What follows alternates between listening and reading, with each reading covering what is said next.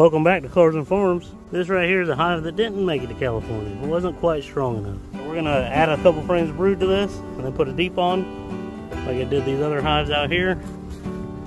Double them all up, that way they'll be ready to split here in another month or so. So what I've done to make this stronger, I gave them a pollen patty, pretty much 90% sugar, and a little bit of pollen substitute mixed up.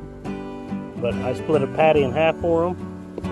Then up here, this is their new box. I gave them a frame of brood, a frame of eggs, and a frame of honey.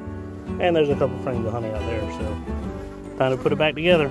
If this top box didn't have those 3 frames of brood in it, I would have ran all the bees out of it down into the middle box. That lets the bees really concentrate on that middle box, trying to fill it full of brood and honey.